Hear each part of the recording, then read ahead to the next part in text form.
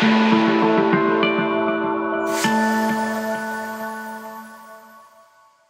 guys, Marcus Katkin here from Blindside Football, here to give you my Week 12 GPP and tournament plays. Starting off at quarterback, my favorite quarterback play of this week, everybody's on Brian Hoyer, and there's kind of some obvious reasons for that. But my pivot from Brian Hoyer is Josh McCown. Josh McCown, similar situation to Brian Hoyer, similar price points, which is going to keep a lot of people off of him. But McCown has been good when he started. At least 2 touchdowns in every game he started and finished, except for the game against the Rams. The Rams do have good cornerbacks, so you got to kind of let that go a little bit. But going up against the Ravens, and only the New Orleans Saints have allowed more fantasy points to opposing quarterbacks, so you got to like that matchup. McCown obviously playing very, very well, and he's going to make for a great Monday Night Hammer. I kind of like, it's kind of exciting just to watch your guy on Monday night, watch him climb up the leaderboard and everything. I'm not saying that's why you go after guys like this, but excellent matchup, great pivot from Brian Hoyer. Still going to give you that salary relief that you need to pick up some of the other guys. A guy that I have in a lot of my GPP plays. Another one, Derek Carr, had a really bad game last week, and because of that, a lot of people are off of him. Just 3.2% owned in the FanDuel tournaments on Thursday night.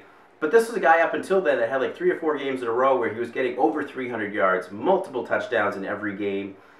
Going up against Tennessee, which has been a pretty good matchup this season to kind of target against. And one of the things I like doing, especially when I'm picking my quarterbacks, is picking a quarterback with a bad defense. In this case, the Raiders. If you think Marcus Mariota and company are going to put points on the board against this terrible Raiders defense, then that means the Raiders are going to have to kind of play catch-up and kind of put points on the board to stay in competition here and have a little bit of a shootout. And we've seen that a lot from the Raiders this year. So Derek Carr, one of my quarterback plays this week. Switching over to running back, my favorite running back this week, assuming Charkandrick West is out, is Spencer Ware. I am all over this guy. Absolutely love him this week. The Chiefs are heavily favored at home by over a touchdown, so you got to like that. Maybe a lot of grinding him out in the second half, especially, like I said, if West is out, because they don't have a lot of other running back options left. But then beyond all that, 77% of the touchdowns scored this season by the Chiefs have been by a Chiefs running back, whether it be running the ball in the end zone or receiving it. 77% of all their touchdowns. I believe the Chiefs are at a 22 or 23 implied Vegas point total. So you got to expect Ware to get in the end zone at least once, maybe even twice. But at a salary at $3,800 on DraftKings, that is excellent value. I am all over him for my GPPs. Makes for a great pivot from those other guys like the Thomas Rawls of the world. Another great pivot from Thomas Rawls, who was highly owned in the Thursday night competitions, is Alfred Blue. Everybody expects the Saints-Texans game to be high-scoring. Everybody is on DeAndre Hopkins, so I think this makes for a great contrarian play because everybody expects Hopkins to get the touchdowns, and that may not necessarily happen. Hopkins may catch the ball and be down at the 2, down at the 5, maybe even a pass interference call in the end zone, which is going to set up an Alfred Blue touchdown. Like I said, this game's going to be high-scoring. Blue may see the end zone once, maybe twice, and he's going to be really low owned because other people are targeting the Rawls and the TJ Yeldons and those kind of guys. So Alfred Blue, a guy that I like, great contrarian play. Wide receiver, let's go over to Brandon Cooks over in New Orleans. We all believe that their defense is terrible. And it kind of goes back to what I was saying about Derek Carr. If their defense is terrible, they're going to have to do things to put points on the board. And Brandon Cooks has been heavily involved in their offense these last few weeks going into their bye. Lots of receptions, lots of touchdowns, lots of red zone targets. So if you expect this game to be kind of a high shootout game like I think it's going to be because of the bad defense, Brandon Cooks a guy that I really like for GPPs. Vincent Jackson over in Tampa Bay. Obviously, Mike Evans has done an amazing job these last few weeks, but he's going to get the Vontae Davis treatment, which should mean more targets going over to Vincent Jackson. Vincent Jackson going to be on Greg Toller. Always love targeting Greg Toller for my GPPs, but Vincent Jackson should see a lot of targets. Got in the end zone last week and is just really under-owned this week, just 4% owned in the FanDuel tournaments on Thursday night.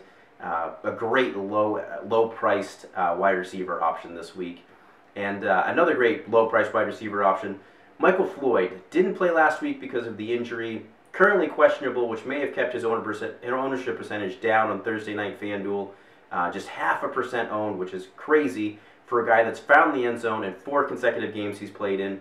back-to-back 100-yard games in the last 2 games that he's played in. So 0.5% owned. Lots of great things going on there. Against the 49ers, who are terrible against the pass, I think right now the Cardinals have a 28-point implied Vegas point total. So they're going to put points on the board. And Michael Floyd, I think, going to find that end zone yet again here. Tight ends, guys, I'm going to be honest with you. Tight end, I'm probably going to go pretty chalky this week. It's going to be the Delaney Walkers, the Jordan Reeds, the Gary Barnages.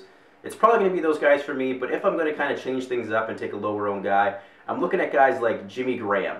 Like I said, I think Thomas Rawls, really, really chalky, so I'm trying to pivot off of him. It is a really tough matchup for him against the Steelers, tougher than I think most people realize. And the Seahawks do have a high implied Vegas point total, and I'm not a believer in guys like Tyler Lockett. So if they're going to throw the ball into the end zone, I think Jimmy Graham's going to get involved here. Really low owned, really cheap across all sites right now. I don't think he's ever been this cheap, ever. So throw him in a couple GPPs. I think he could find the end zone this week. Another guy that I think could find the end zone this week, and it's kind of what you're looking for out of these tight ends. You're looking for a low-price tight end. They're highly volatile. You're just looking for that touchdown. But Julius Thomas, really like him again this week. I think Blake Bortles gets back on track this week. And Julius Thomas has seen a red zone target in almost every game he's played in this year. So a great candidate for a touchdown again this week.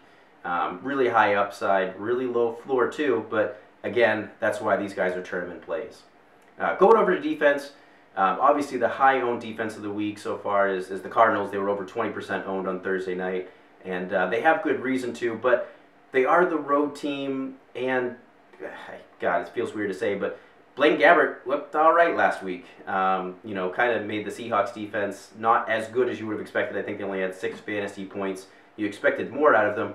So this week, I'm actually pivoting over to the Bengals. I like the Bengals a lot. They're at home. They're favored big at home by more than a touchdown. They're going up against the Rams, who, frankly, I don't even think they know who their quarterback's going to be this weekend yet. That's how bad they've been. But so you got, kind of that confusion at quarterback, a bad offense. The Rams have allowed at least 10 fantasy points to opposing defenses over the last 2 weeks. I just like the situation for the Bengals. I think they make for a great pivot from the Cardinals and should put up some nice points this weekend. Don't forget to check out the website, guys, blindsidefootball.com. Make sure to subscribe to our channel, and good luck this week.